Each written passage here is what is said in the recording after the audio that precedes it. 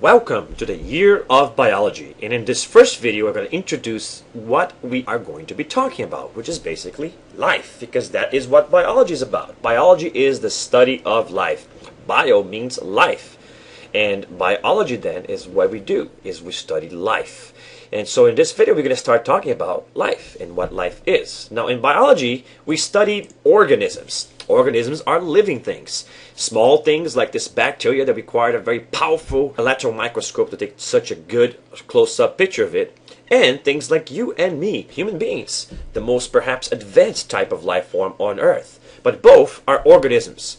Tiny microscopic unicellular organisms or complex multicellular organisms with multiple subsystems. Both are alive. But all the life that you see on Earth today came from one original life form, a single unicellular organism, which was the original life on Earth sometime over 3.5 billion years ago. The universe is almost 14 billion years old. Then you have the solar system at around 5 billion years. It's a child in the history of the universe. And then the Earth, a little younger than that at 4.5 according to modern science and geological studies.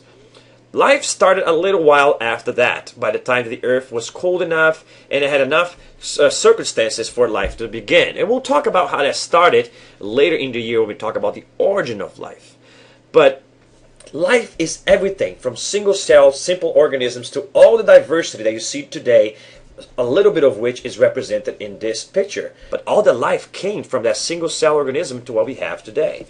But this took a long time in a process that we called evolution. Regardless of how life started, the fact is that the life that is here now changes over time in a process where life comes from pre-existing life, explaining all the life that we have today.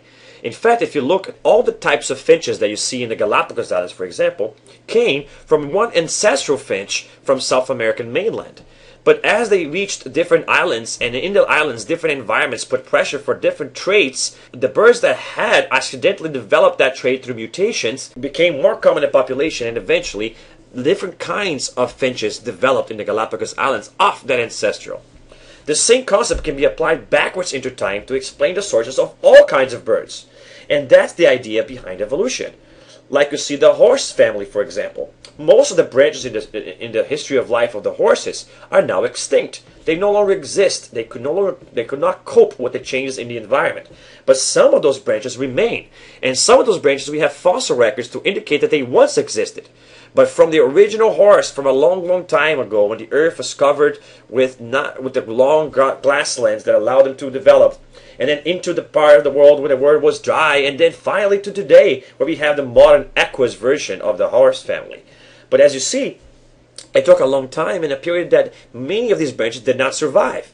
Now, what it looks to be a continuous process by which this horse became that horse, it actually was a very long process by which several other branches that could have made it never did. Similarly, humans evolved from an earlier primate that may have looked like a monkey, but it's not like we came from monkeys. We came from something that us and monkeys both came from. So it's like that forefather of both branches. And so we share common ancestors. It's the ultimate conclusion if you think about the fact that all life comes from previous life. You have to accept at that point then that if you keep going backwards in time, all life must have come from one original life form, or that single cell. And we'll talk a little bit more about this, the rationale for this, when we do evolution later in the year. But for now, understand this about life. It's the study of organisms, big and small. And these organisms are a great variety, and they came from one original life form over 3.5 billion years ago. And by now, these organisms constitute a great variety, where you can see this awesome tree of life that I found online and Chris King's website. And he's a kind of weird guy, but definitely very cool stuff that you can find on his website. This is one of his tree of life that he made that includes a really good description of the living branches of the tree of life. But for all the branches that you see here, many other branches that used to be were no longer around. They were pruned. They did not make it. They went extinct. But this is a good way to differentiate the phylogeny of life. All the awesomeness of the families that exist seem to be represented here. And if you ask yourself then, where is this life and how much life is out there? The answer is millions and billions. Throughout history, millions of species have existed. The fossil record tells us so. But the fossil record only preserved a few of the species that existed. And so you can expect that millions and millions of species have existed. And still today, millions exist. Every year we learn about 1,000 new species at least that evolved, even though extinction rates are also quite high right now, and thousands of species are also dying every year because of the changes that are happening to the world, including global warming and human deforestation and habitat destruction. But still, every year scientists discover new kinds of life.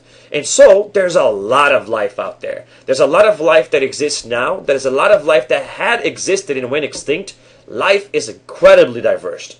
And it's everywhere. You will find life in the vicious places and in the beautiful, luscious places, like the rainforests or the coral reefs, which are most abundant biodiverse ecosystems of the world.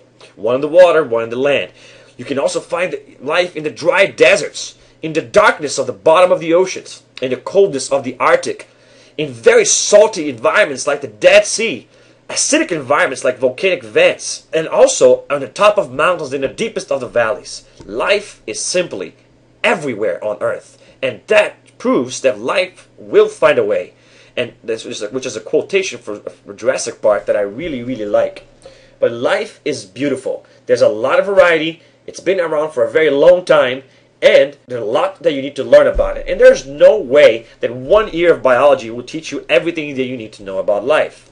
But I hope that we'll get a little overview of wonderful things that you have to learn about when you learn biology. And hopefully also you get to do some biology when you go to class, because that's what the whole Flip Classroom is about, freeing time for you to actually experience biology in class. I hope you're ready for this. I hope you're ready for a journey through life. On the next video we start talking about it by discussing the characteristics of life.